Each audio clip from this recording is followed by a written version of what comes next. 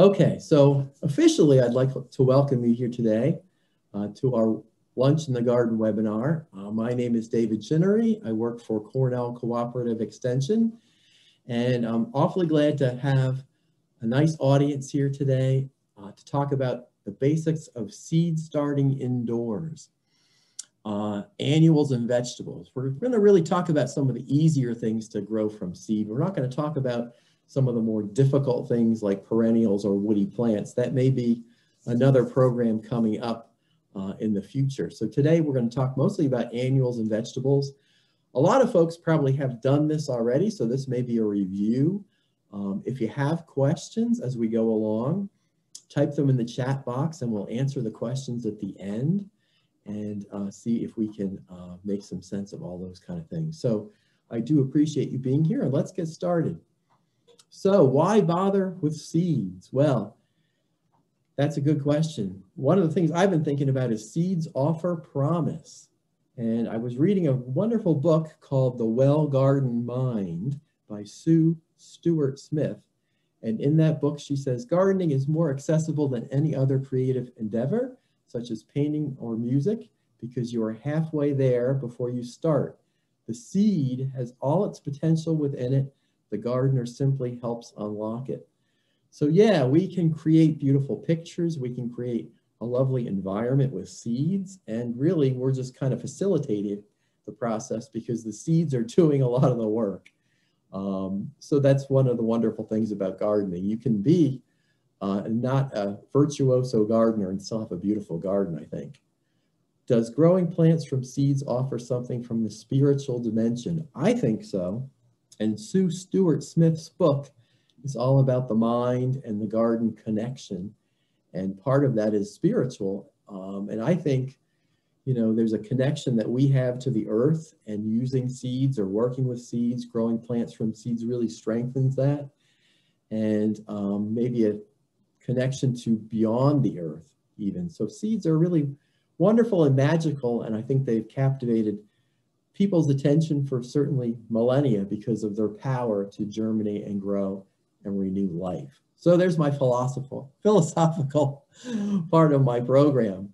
So with seeds, you can grow proven favorites, the plants you really like to have in your garden. You can try out new and unusual plants. And at the end of this program, I'm going to talk about 5 or 6 unusual annuals I really like that I've grown in the past. I'll show you some pictures of those, which are kind of fun. And you're not going to find those at most nurseries or garden centers. You can grow things you really desire. And this picture of a orange zinnia I took from my garden last year. For some reason, last spring, I had this real desire to grow orange zinnias. And I'm not quite sure why, but I got orange zinnia seed and I grew this little patch of orange zinnias. And for some reason, those orange zinnias gave me more pleasure than a lot of the other parts of my garden last summer. I just loved that orange color. It seemed so happy and vibrant, and it was a really wonderful tonic to the mind. If you are of the organic penchant, you can make sure your plants are truly organic by growing them yourself. And there's my orange zinnia. You can grow a wider range of plants than you can find for sale locally. That picture of the blue flower there, which is an incredible structure really, is from our Unusual Annuals project. It's called Nigella. And that's not something you're probably going to find in a garden center, but you can easily grow it from seed. And then the pictures of the tomatoes come from 2019, certainly happier days in the past. We had 63 tomatoes that we offered to the public for tasting one evening in August at the demonstration garden. And a lot of those were grown from seed by master gardeners, varieties you would not find at a local garden center for the most part. So we had all sorts of crazy and wonderful tomato varieties there, and it was a lot of fun to do that. You can grow extra plants to pass along to friends, to swap, to bring to a plant sale. Starting with seeds is cheaper than starting with plants. And this is a picture here on the left of our Unusual Annuals project from way, way back. I think it was 2004, 2005. We grew a lot of annuals at the demonstration garden. And it was a lot of fun because with seeds, you can grow a great quantity of plants and have a really knock your socks off display for not that much money.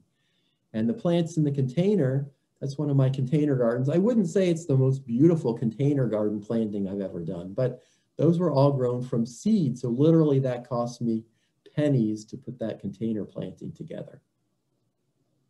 Okay, seed libraries, a form of community building. There's a movement nowadays to collect seeds and swap seeds.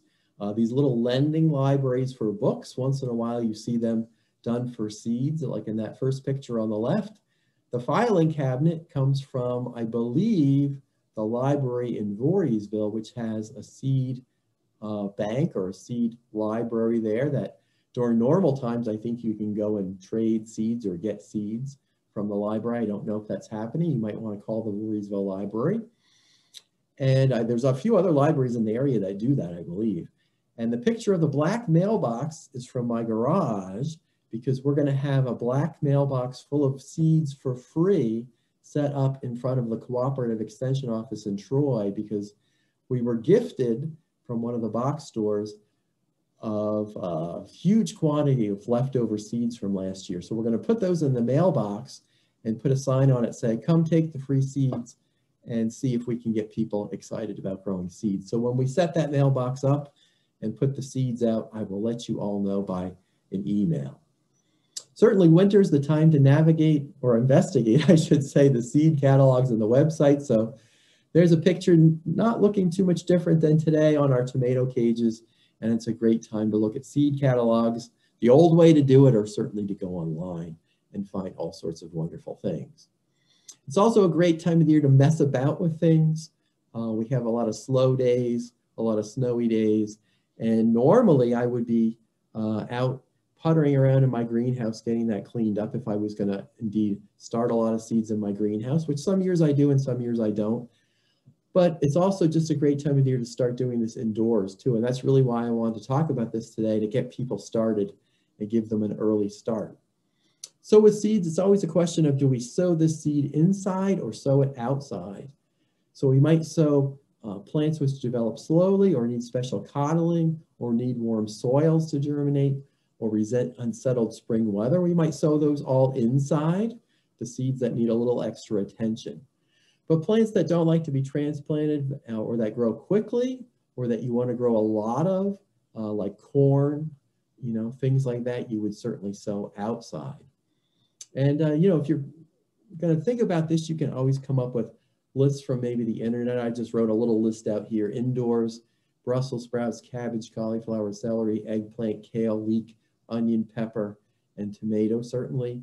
And outdoors, things like cucumber, lettuce, melon, parsley, squash. That was indoors or outdoors, I should say. And certainly outdoors would be things that, really are very easy to grow or maybe don't like to be moved. Certainly beans come up quickly, beets, carrots. You can't really transplant root crops that well. And then things like radishes, again, same thing, rutabagas. Spinach is easy to grow. Sweet corn you grow a lot of, and turnips are a root crop. So you probably wouldn't start those inside. And really these same ideas apply to flowering plants as well. Sunflowers, easy to grow outside. But a lot of the other flowers, maybe that take a little special coddling, you might start those inside. So there is a little bit of wisdom or experience maybe needed here, or reading up perhaps when you want to start your seeds. And that's a good time, now is a good time to start thinking about that. And I just need to throw up a picture of seed germination here. This is a bean plant. It's a dicot because it has two cotyledons. And those cotyledons you can see are indicated on there. Those are the first true seed leaves, or the first sort of primordial leaves. And then we have another set of what we call true leaves that develop later on. But this is just how seeds grow. I thought I would give you a picture of that to know what to look for. And certainly a monocot is going to just have one cotyledon and one seed leaf, or one true leaf, I should say, as it starts to grow. Okay, getting started. I made some factors important in seed germination here. This is kind of how I organized this talk today. And I thought about what you really need to do in order to get started with your seed. So first off, you might think about your setup. Okay, I didn't really have a better word for it than setup. How are you going to do this, and what part of your house are you going to take over to do this in, unless you have a greenhouse and you're really lucky. Maybe you need to dedicate some space in a dining room or in a bedroom or the basement, someplace like that, and kind of get started. Certainly the timing is really important with starting seeds. The media or the soil, it's really not soil, so we like to call it media or soilless mix usually. What are you going to grow these plants in? What's going to be their root system container? Moisture, we'll talk about that very briefly. The temperature of the air and of the media is important, and light. And there's a few other factors too sprinkled in. So maybe I should be embarrassed to show you this, but I put this picture in here anyway because I thought it was kind of funny. Here's my potential setup area. How could I possibly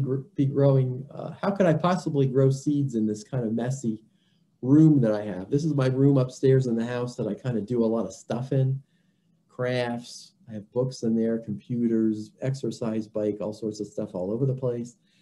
And it's really not a great place to start seeds. You do need sort of a dedicated place, a place you're not going to knock them over, a place that's not going to be in the traffic pattern of people or pets. And my messy man cave is not the best place to do it in unless I really cleaned it up. So that's one of the challenges I think sometimes is, where do you really do this? Do you take over the dining room table? Do you do it on the kitchen counter? It's a little bit tricky sometimes. This is a picture of my greenhouse in full production here. And certainly if you are lucky to have a home greenhouse, you probably know how to use it by this point, but it is a wonderful environment for growing seeds because you have plenty of light. You do need to heat it, and really that's one of the challenges of a greenhouse.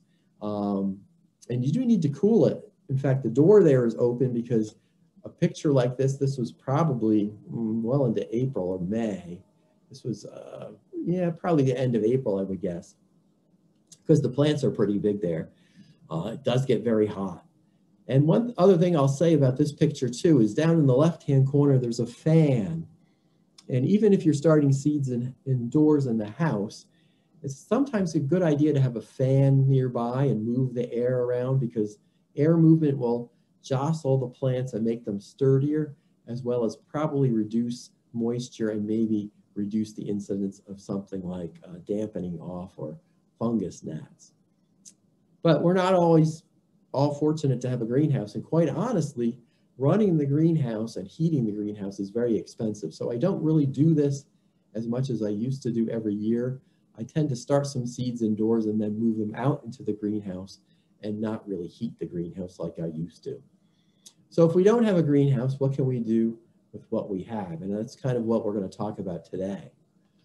So first off, I think time is really important to discuss for a second, because timing of growing the seeds is going to be important in that we don't want to start too early and have plants that really need to go outside or want to go outside when it's still, unsettled weather and still too chilly for them. And we also want to start in time. You don't really want to be thinking about growing seeds that take a while to develop, on May 1st. That's a little too late, perhaps. So we look at our seed packet, and some seed packets are really great because they give us some instructions. And here's a Ferry Morse seed packet. It says, for earliest bloom, start seed on a sunny windowsill 6 to 8 weeks before transplanting outdoors, or these may be seeded directly outdoors. So you've got some options here. This is balsam, which is similar to impatiens. It's in the same family. And I've grown these in the greenhouse or in my basement too, under lights, and I think they do a little bit better with a head start. So 6 to 8 weeks. What does that really mean? That's something to think about. So when do we start seed? We read the seed packet and we start to count backwards. So if I wanted to plant these out, say May 15th, I would count backwards 6 to 8 weeks. Well, 8 weeks would be 2 months, so that would be March, the middle of March. Or if I wanted to plant these out at the end of May, I might start these at the end of what? End of March. So you've really just got to do a little math there and think about, time and really when you want these to be ready to go. So not too early. And when I grew a lot in the greenhouse, I would start up really in mid-March for the most part. And that was partly because I didn't want to heat the greenhouse any earlier than I had to. But mid-March really tended to work out pretty well for things like tomatoes and peppers and those kind of plants. Okay, so that's timing. Then a big question I think people have is the growing media. What do we start our seeds in? Well, in theory, a good growing media will offer moisture retention. We want this media to have the ability to hold moisture. Something very sandy, of course, wouldn't really hold a lot of moisture, so that wouldn't be a very good thing to start seeds in. We wanted to have some air space because the seed itself, as well as the roots of the developing plant, are going to respire and they need oxygen. So we don't want it to be a very dense, heavy material.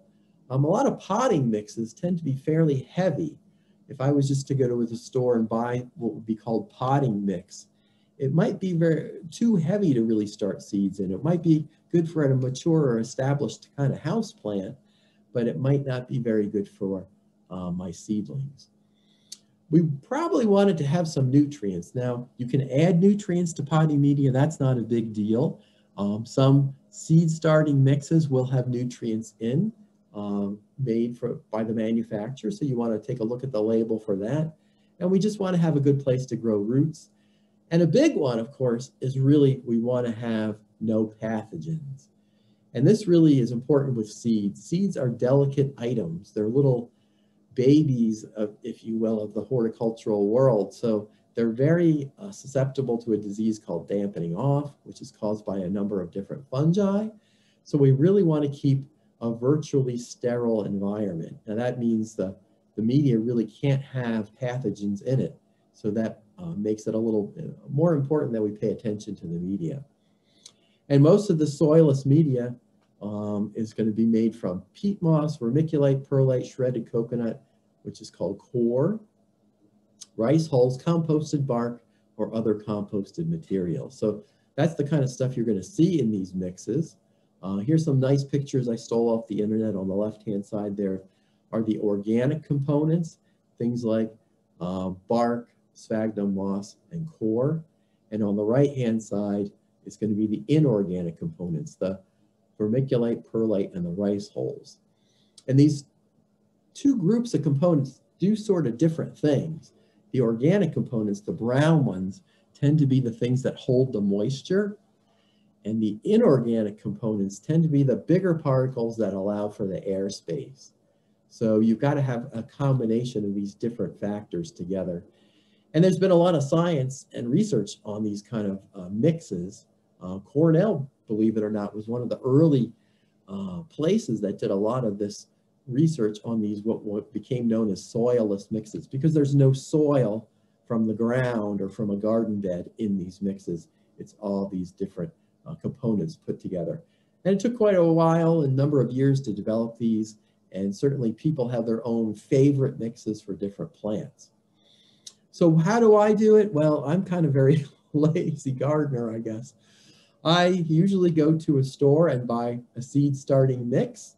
When I was growing a lot of flats in the greenhouse, I would go over to a place called Griffin Greenhouse Supply in Schenectady, and they'll deal with people like me that would grow, back when I had the greenhouse really growing, I would grow a lot of tomato plants and sell them of different varieties, and I would grow maybe 50, 55 flats. So I would go over and buy about 10 of these big bags, maybe 10 or 11 or 12 of these 2.8 cubic foot bags of seed starting mix. And this is the mix I use. It really, to me, worked good, well enough for my purposes, certainly. And it was easy. I didn't have to mix my own materials together. I could just buy this and be assured that it was a good quality product. So it was easy to use, consistent, and I had good results every time I really use this. So I'm not a person that really likes to fuss with making a mix. Some people do like to make their own mix, and that's wonderful if you like to do that. I don't know that it's entirely necessary. Okay, so let's see, there we go.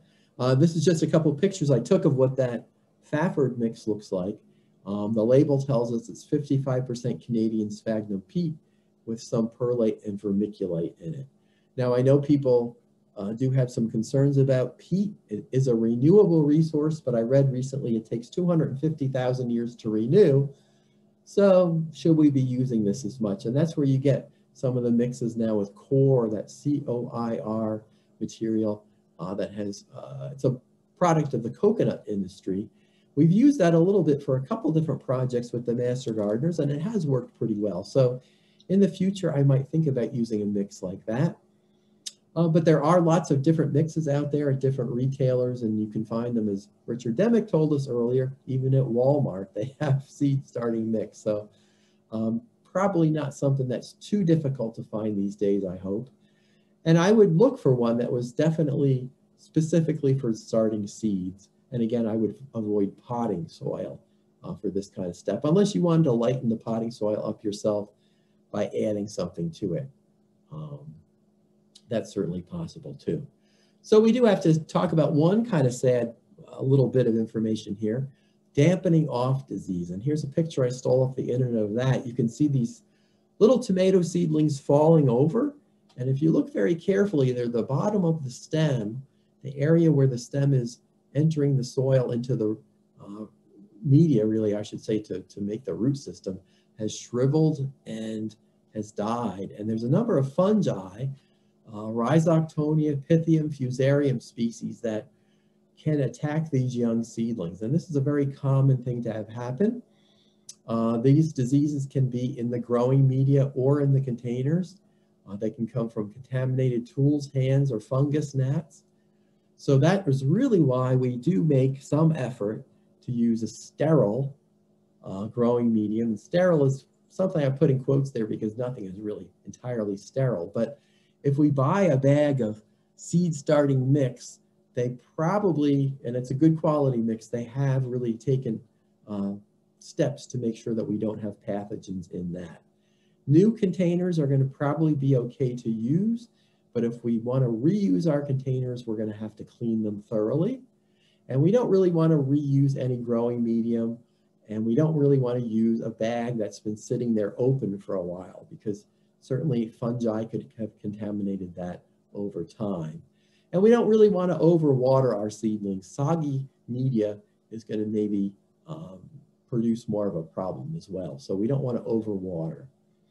What if we want to clean our old containers? Well, we can do that. Now, these are cells, or what I call cells. Some people will call these modules, plastic containers, what have you. If you want to reuse those, what you should do is knock off all the loose material, clean them with soap and water, and then soak them in a mix of 1 part bleach to 9 parts water for about 30 minutes. That's one of the classic recommendations of cleaning things like containers for use in seed starting. Some people will spray this with a hydrogen peroxide and wait 30 minutes. That might be actually a little easier to do. Some variation of using bleach or some kind of a cleaning agent here is important. So you do want to do that if you're going to reuse any of these containers. And of course, what if we want to create our own sterile media? Well, this is a challenge, but we can do that as well. We can do something called pasteurization. You might remember Louis Pasteur, who worked with milk and foodstuffs and figured out how to keep them from spoiling quite as quickly as they might otherwise do. Well, pasteurization is heating for a period of time. It's not killing everything in whatever you're heating, but you're going to reduce a lot of the toxic compounds or the potential sources of those. So if we wanted to, we could heat our media in an oven for 140 degrees for about 30 minutes. We might use a roasting pan. We might set the oven at 300, heat it up, and have it in there for quite a while. Watch maybe with a soil thermometer and see how it works. I have done that in my own oven at home, and people will say, yeah, it really doesn't smell good. And they're right. It sometimes doesn't smell too good. And you know, it's a lot of work. So again, I would probably be more likely to recommend going to and buying a seed starting mix that's already taken care of. You can also do this in a microwave. I haven't done that, but there are instructions around for that. And we would want to check it with a thermometer to see that we're getting to our appropriate temperatures. Don't do this if your spouse is home. Maybe during a pandemic, this is not really good to do when people are around more. If they all go out to work for the day, maybe you can do this. And certainly don't reuse vessels in your kitchen. I wouldn't recommend, using your meatloaf tray or your wok or something like that. It's not really a great thing to be doing. Okay, so why isn't garden soil a great growing medium for seeds? Well, we've kind of alluded to this. It's too heavy. While it's okay in the ground for growing plants, a lot of these soils tend to have clay in them. They don't have a good air space when we put them in a pot, and they're too heavy. They're going to retain too much moisture, and I'm sure that there's going to be pathogens in soils that will come out and express themselves when we're starting seeds in a house, whereas outside, there might not be a problem with them. Another little piece of wisdom that I was taught when I went through and worked at different public gardens way back in the early days was when you're potting things up, especially seedlings, it's good to fill the container to the top. And the picture on the left-hand side shows our little containers kind of low, and that is not so good because air movement isn't great across the surface of the media there. It's better to have that media up to the top so that if we have air movement, it's going to reduce the chances of disease and reduce problems. So professional growers will often fill these cells or pots or whatever they're using up to the top before they plant the seeds. So then, we filled our containers with media. Do we cover our seeds or not? Well, again, hopefully our seed packet is going to give us some advice. And here this burpee packet says we're going to cover these seeds to a depth of 1/4 inch. So that's really wonderful. I would say, if your seed packet isn't really telling you to cover your seeds or not, I would go to a source and look it up. I have a book by Ken Drews, and I forgot to put a picture of it in here. It's Ken Drews's plant propagation book. It's D-R-U-S-E, Ken Drews. And he gives advice on, which seeds to cover and which seeds not to cover.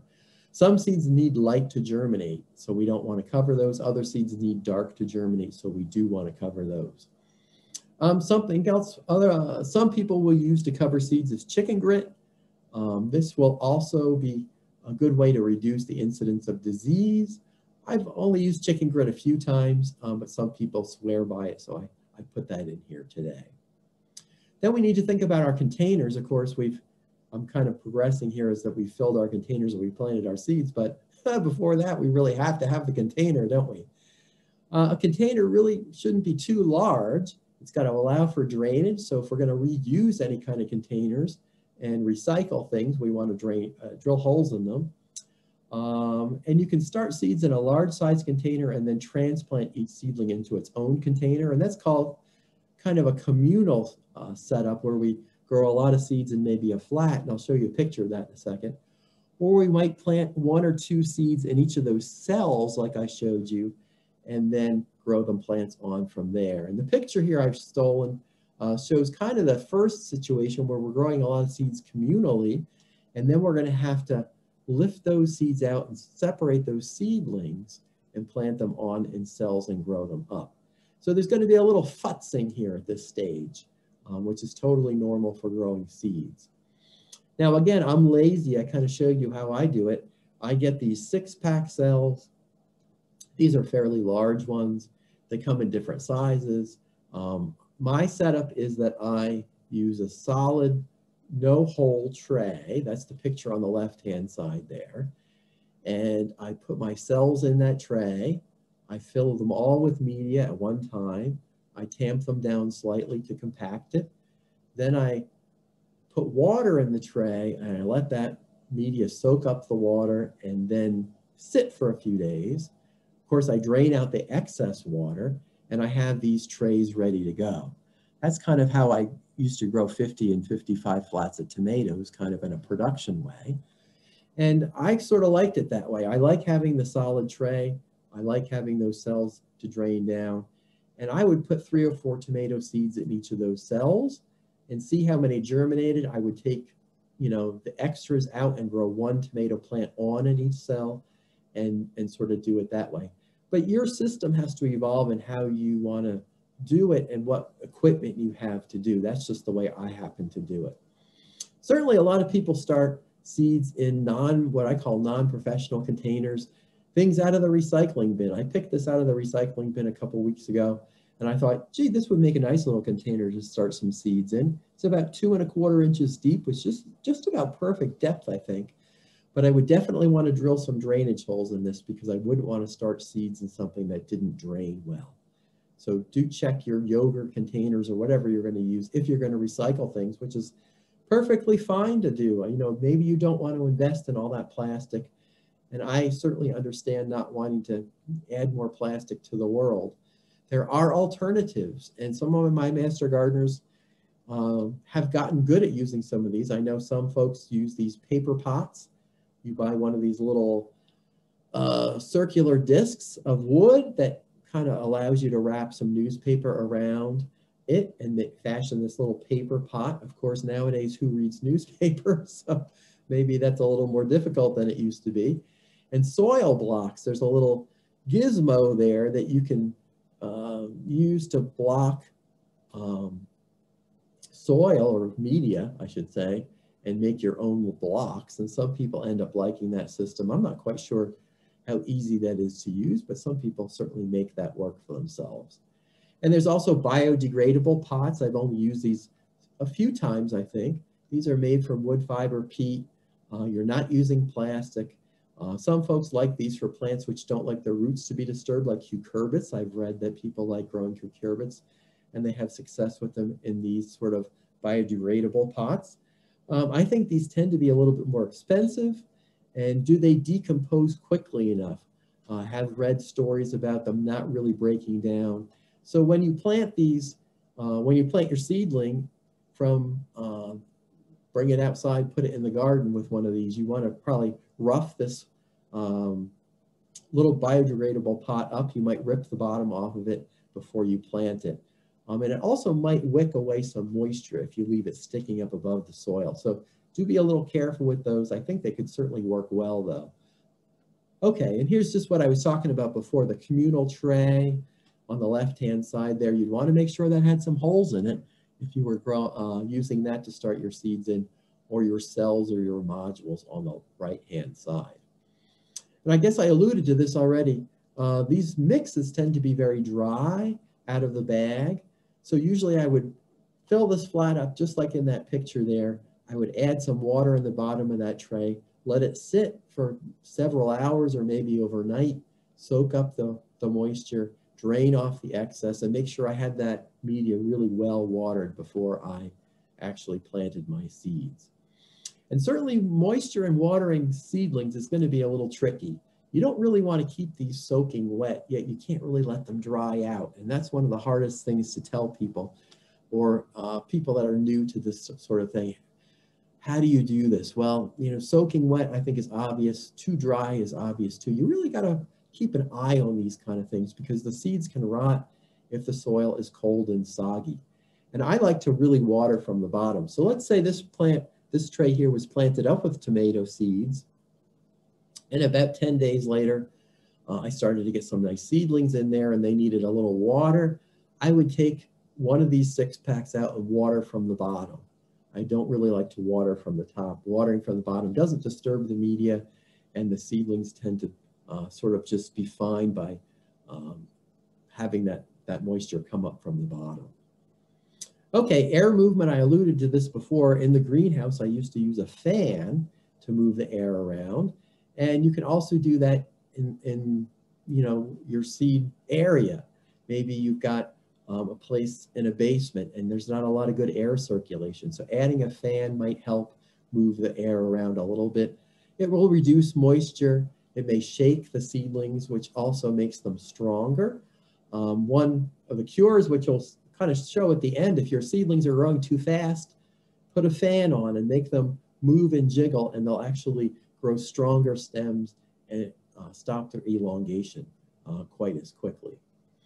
We should mention temperature. Of course, temperature is really important because seeds need a certain temperature in order to start to grow. And the air and the media temperature are both important. Most seeds are going to do fine at 70 degrees or so. Some like a little bit warmer than that, 75. Some even like a little bit less, 65. So if you're growing them in a house and you're not a person that heats your house very well, like me, my house is 60 degrees during the day. It's kind of chilly. For my seeds, I might want to raise that up and give them a little more warmth. But, you know, again, check your seed packet or books for some guidance. And also, I'd like to mention bottom heat. This is a great thing if you have one, and you might want to invest in one of these. This is a rubber mat with electric, or I should say, probably copper cables in it. And that mat, once plugged in, will heat up and raise the temperature of your media. So you put this mat, it's kind of an old one. It's got sort of a wire grid over it. You put your flat or your pots or whatever on top of that wire grid, and that heat comes up and really gives you some nice heat in the media. You can use a soil thermometer, or I call it a soil thermometer. It's actually a kitchen thermometer, a meat thermometer, to see what your soil temperature is. And these mats are said to raise the temperature about 10 degrees. So I've really experienced when I use the mat, I do get better germination. It's worthwhile having one of these, especially if you have certain seeds that maybe your packet or your books are going to tell you like a little bit warmer soil to germinate. So there's the old mat outside. Now that has gotten dirty over time, so I should scrub that off, and I'd probably use the bleach solution on that. Even though it's not going to come in direct contact with my soil media, or my media, I should say, I'd like to clean that pretty well because that's gotten kind of dirty over time. Now, if you don't want to invest in a heat mat, there are other ways to do this. I've known people that have put their seeds on top of the refrigerator because the refrigerator has a hot spot or a warm spot on top of it. And you can see there's a picture of the top of my refrigerator. I have phone books there. When was the last time I used a phone book? I could throw those out or recycle those, certainly. And I'd have a little bit of space there, but my cabinet comes down too low. So that's not really great. But the other picture is my furnace, and my furnace has a warm spot on top. And believe it or not, I have used that warm spot to germinate seeds on, and it really is a great thing. Now, seeds don't necessarily need light, or some seeds don't need light, and the basement's going to be kind of dark. So I would put the seed tray on that, check it every day, see what comes up, and certainly when they start to germinate, move them to the light. But that little bit of warmth there is a little bit of free heat, which is a good thing, and gives me a little advantage. Now let's kind of get towards the final part of their setup, I guess we could say, and talk about light. Now light's going to be, of course, very important because these little baby seedlings really are going to need light. Some seeds need light to germinate. Some seeds need dark, as we said before. But your seedlings are really going to need as much light as you give them. And this is really one of the factors that's limiting, I think, in people's success, because they get the seed to germinate, but then they have trouble providing enough light for the seeds. So here's a picture of the window I'm actually looking at right now as I'm talking to you, and my garden out there. And does that window really give us enough light for seedlings? Well, unfortunately, this house doesn't have really great light in it from any window. That window faces east, but with clouds and not really full sun, even because there's too many trees out there, my windowsills are not really great to start seeds. Now, some people are blessed with a house that has a lot of south-facing windows and a good amount of light coming in. You probably can use your windowsills to start seeds, but my house is really not set up for that. And seedlings get wimpy and they stretch when they don't have enough light. Here's another picture stolen from the internet. And these poor seedlings have germinated. They're coming up rapidly, and you can see they're kind of all over the place. They're falling over because they don't have enough light. And that's what happens oftentimes with windowsills. Another photograph stolen from the internet here, and somebody's growing tomato plants in plastic cups, which is certainly fine as long as you give your cup a hole and it has some drainage. I would have filled them up a little higher. I think the cup is a little low there on the level of the media. And also these plants they're they're probably going to be okay, but they're kind of getting stretched and they're kind of getting wimpy. Now, luckily with tomato plants, you can of course plant them lower. When we transplant these tomato plants, we can plant them lower in the ground and they'll be just fine because they can develop roots along their stems. So you can kind of get away with having some wimpy tomato plants, but almost any other seedling is not going to do quite as well. So they're going to need a little bit more light than we can provide there. So how do we do that? Well, the good old artificial lights, right? There's many fancy growing system or many fancy lighting systems and growing systems on the market, but you can also rig together something with shop lights. And I guess I probably learned about this when I was a teenager. We had shop lights, and I learned about this probably from Cooperative Extension, and I got a shop light and started growing seedlings under that. And I just mean a 4-foot fluorescent light fixture, very common. You would put this in your workshop. You might use this in a laundry room or some other kind of utility space in your house. Now, luckily, seedlings aren't too fussy about the color spectrum of light that's provided. And, you know, this is a very low cost and cheap way to go. You probably want to run these a fair amount of the time. Most people will say 14, 16, 18 hours a day to give your seedlings a lot of light. You can put them on a timer and they work pretty well. So just a minute on these bulbs. Now I thought, you know, I've learned about this 30 years ago, more than 30 years ago. What's new in lighting? Well, certainly things have changed. Even years ago, we didn't really use incandescent bulbs because they were too hot and inefficient. So we skipped that. But back in my early seed starting days, of course, the fluorescents were the big thing. And we have mostly cool fluorescent bulbs that are common. This gives off sort of a blue light. This is the one you'll probably find in the store, and they're certainly fine to use.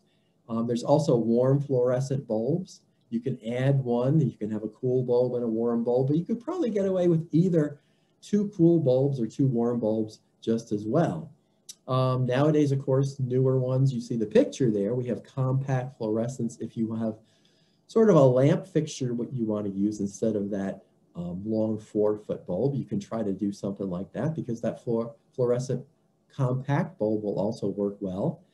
And even back in my day, they had grow bulbs. So I have a few of those around, you know, even they've got to be 30 years old and they still work. They're not as efficient because they do lose efficiency over time. And the grow bulbs will have both blue and red light. Of course, what's new are LEDs, and they do make LED tubes that are 4 feet long. They will go into a similar housing as those old shop lights. They'll be more efficient, they'll be very long-lived bulbs, and LEDs are fine to grow plants under. That was something I really had to learn and update myself on. You can grow seedlings under LED lights, and they're perfectly fine. Here's just an old chart about the fluorescence. The T12 fluorescent bulb is kind of the old one we've used for years. The T8 works just as well. It's a little more efficient. It's a smaller diameter bulb, and that might be something you'll see in stores as well. So either one, fluorescent or LED, works fine. And here I just put this picture in because they're growing flowering plants under their artificial lights. Now, if we were going to grow flowering plants, we would want the full color spectrum. We would want blue as well as red light. So we would have to be fussier about our bulbs, or our tubes, I should say. But we're not really fussy because seedlings don't flower. They're going to flower much later, and we're not worried about the flowering. So just good old shop lights are going to be good enough for our purposes. Now, you can get very fancy. Go on the internet, find these wonderful growing systems. Here's one, $479. It's a little bit of money, but you could grow some very nice seedlings on a system like that. It has 4 LED tubes, and it's going to be very energy efficient. So you can get very high tech, you can get very current and very efficient, or you can kind of do it David's way. Here's a shop light I have upstairs over my exercise bike, and that's just about what I would use. There's a lot of great videos about this. Here's a whole explanation from the University of Maryland Cooperative Extension. I'll let you look that up yourself. They've made a little stand here out of PVC pipe. They'll tell you how much it costs to run this light for, oh, March 15th to June 1st, only $9. So it's really not a lot of money to set up something like this or to run something like this. So that one comes from the University of Maryland Extension. It's a great little website there and lots of information about running it and making it. This is another one from Kansas, and she's got a video here. You go to K-State, easy to make, grow light, and you can learn all about that. So I'll leave you with that. If you're interested in setting up a light, that's the way to go. Here's the setup I have down in my basement. This is set up for doing crafts under it on a table. When I want to grow seedlings, I move that light down and get it a lot closer. And this was just one I had to show you because I thought this picture was wonderful. Again, I stole this off the internet, and we have some good and not so good things happening here. Isn't this great? This is somebody's home unit. They've built these wonderful wooden stands here. They've got their grow lights going. They've got their soil blocker up on the top shelf there. They've got a fan to move the air around. They've got really a lot going on here that's positive. Their seedlings look pretty good, a little leggy, but they're doing okay. The dog, he's behaving, he's not knocking things over. I just kind of worry about all those electrical cords there. We don't want to create a fire hazard, so we should say, be careful with your electrical cords. I have known 2 people that caused house fires when they were starting seeds. And I didn't really want to tell you those stories because I don't want to discourage anybody, but do be careful with electrical power cords and starting seeds. And just a timer, because that makes life easier to put your lights on a timer.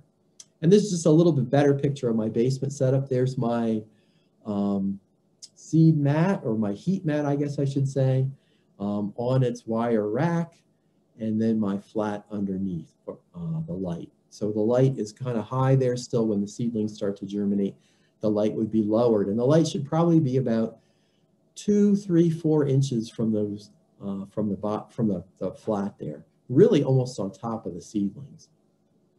Okay, make sure you label everything. That certainly goes without saying, I think, because there's nothing worse than having a bunch of seedlings without labels and you don't know what you're doing, right? How about fertilizer? Read your seed starting bag carefully, see if it has any fertilizer in it. And if not, once your seedlings start to grow and really get their first true leaves on them, meaning like in that picture there, the last or biggest seedling, they have their true leaves starting to develop, you want to give your seedlings a diluted fertilizer. That could be fish emulsion or some organic type of fertilizer, or it could be something like Miracle-Gro diluted down, probably by at least half. Seedlings don't need strong fertilizer, but they do need a little bit of fertilizer. And here's a picture I made years ago of 2 of my tomato seedlings. I let one have as much fertilizer as it would like, and that's the nice dark green one on the right-hand side. And then I starved one of my tomato seedlings on purpose to make this picture there and show you that that plant is starving. It's got a yellow cast to the leaves, a purplish cast as well. It needs nitrogen, it needs phosphorus, it needs potassium. So you do want to give your seedlings a little fertilizer as they get going. And if you're going to use that communal tray, you do want to separate those out and put them in cells like we have here. And that method, or that step, is called pricking off, which is a little bit of a crazy term, but that's an old horticultural saying. And here they've got a spoon or something like a knife that they're using to lift those seedlings. And you really have to be careful here. You want to keep the root, as much of the root as possible. You want to keep it intact. You don't want to tear the leaves. It does take a little bit of work and effort, but there are, certainly ways you can do that successfully using a little sharp label or a spoon or some other tool of choice. Okay, how big, or how can I slow down seedlings that are getting too big too fast? It's hard to put brakes on these species, okay? If your seedlings are growing too fast, let's say it's only April 15th and your seedlings are big and you've got another, at least 3 weeks of weather that might not be so good, well, you can try to water them less, reduce the moisture, reduce the fertilizer, but I wouldn't starve them completely. We don't want them to turn as yellow as that tomato seedling. We want to give them as much light as possible because that will reduce the stretching. And professional growers will use something called diff, which I don't have really time to get into, but if we keep the nighttime temperature and the daytime temperature in the environment as even as possible, the seedlings will stretch less. You can touch them or shake them or put a fan on them. Tomato seedlings, when I grew a lot of them, I would take a stick, like a yardstick, and touch them several times a day and shake them, and that made them sturdier, and that will slow down their stretching.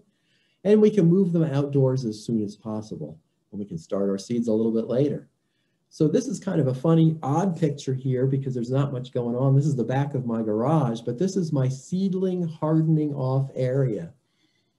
And late April, I put my seedlings out here, sometimes for the day, and they come in at night.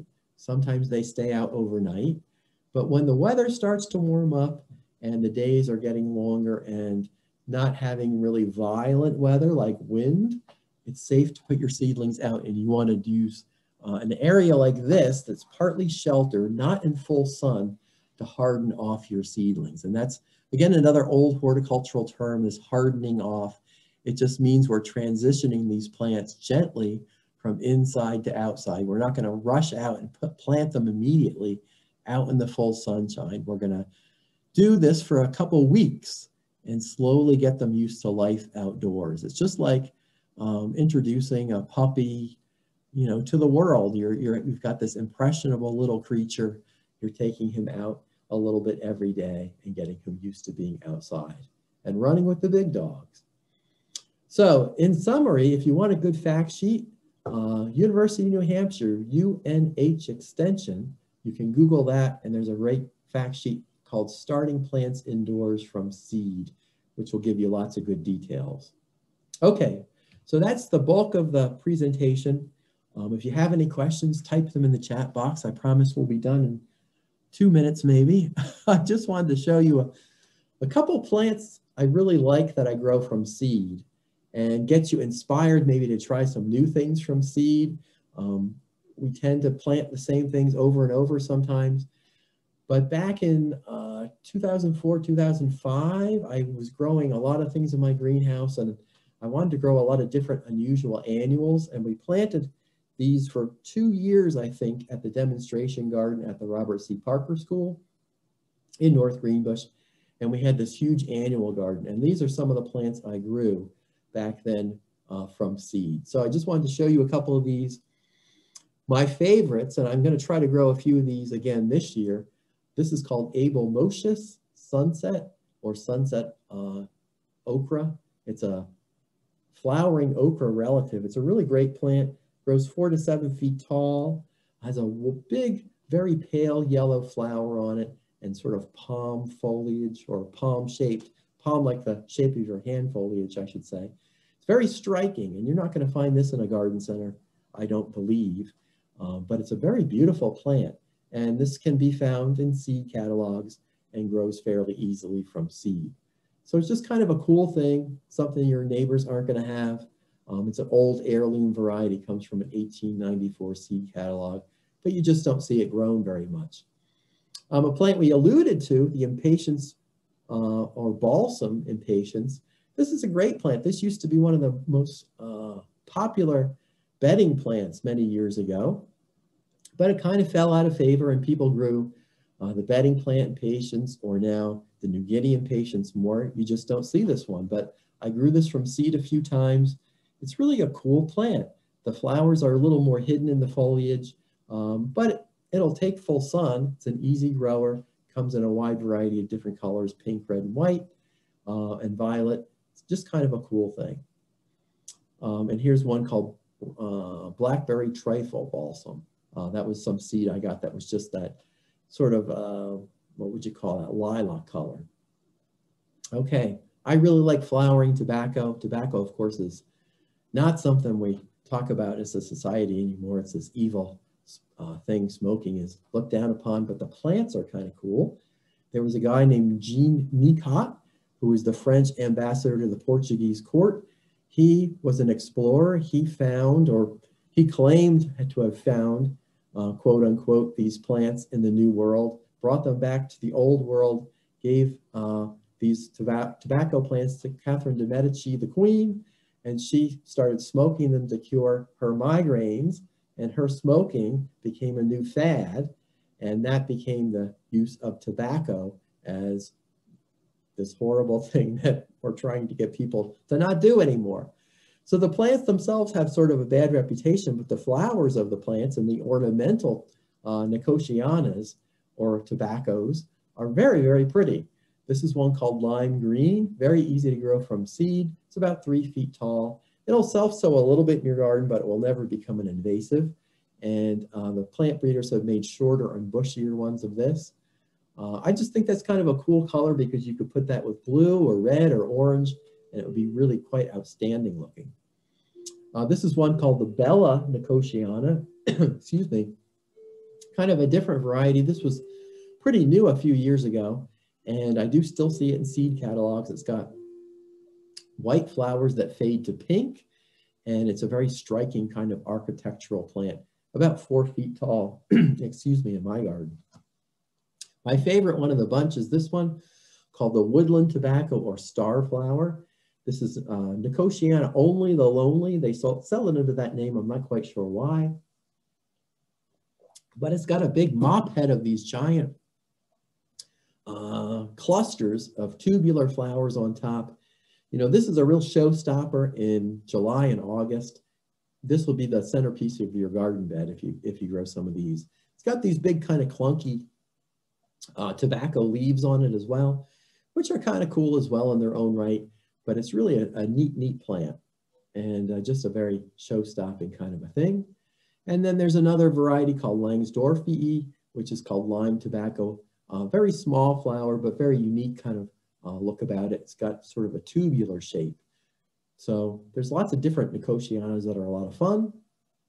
The purple teepee, climbing beans, I grow these from seed. And I wouldn't probably start these in the inside. I would probably direct sow these, but I just wanted to throw that picture in there because that's a great climbing plant that can be grown from seed. There's lots of rudbeckias, these big daisy flowers. These are really great plants. You don't see these sold in garden centers, and you don't really see these grown in gardens very often. But annual rudbeckias, you know, we're all familiar with Rudbeckia goldsturm or some of the perennial rudbeckias. But these annual ones like this Kelvedon star, beautiful plant, grows easily from seed, 2 to 3 feet tall, real showstopper. This one's called Indian Summer, sort of a black-eyed Susan kind of look to it, very pretty. And here's one called Prairie Sun. This was new a few years ago, very striking colors and very, very colorful and easy to grow. One of my favorites, along with the zinnias, is called Tithonia, or the Mexican sunflower. Very, very tall plant, about 6 feet tall, has an orange flower on it, very attractive to pollinators. So if you want to plant a bee garden or a butterfly garden and you don't have to have all natives, this would be a great plant to have. And it gets kind of big, kind of bold, maybe not for everybody, but it's really quite lovely with its orange flowers. So Tithonius was a Trojan mortal, and that's the plant that's named after him. And I think this might be the last one. This is called Nigella, or Love in a Mist, or Devil in the Bush. Another one of my real favorites because of this blue color. This is more of a front of the border plant. It's got kind of very delicate foliage to it. Not something you'll find in garden centers, but it's easy to grow from seed. And just a really cool looking flower. So there's a whole world of these annuals beyond just the things you can find in the garden center that are really fun. So I would encourage you to grow something new in 2021. And thank you for watching today. Back when we did our unusual annuals project, these were the 4 seed sources that we had: Fedco from Waterville, Maine, Select Seeds from over in Connecticut, Thompson and Morgan, which of course is an old standby, and Parks. I know that Select Seeds is still in business. I just got their catalog the other day, and they certainly have a lot of unusual plants. So those would be the places I would start to look. But you know, with the internet now, you can find things all over the place. So I'm going to stop sharing my screen here and see if there's any questions.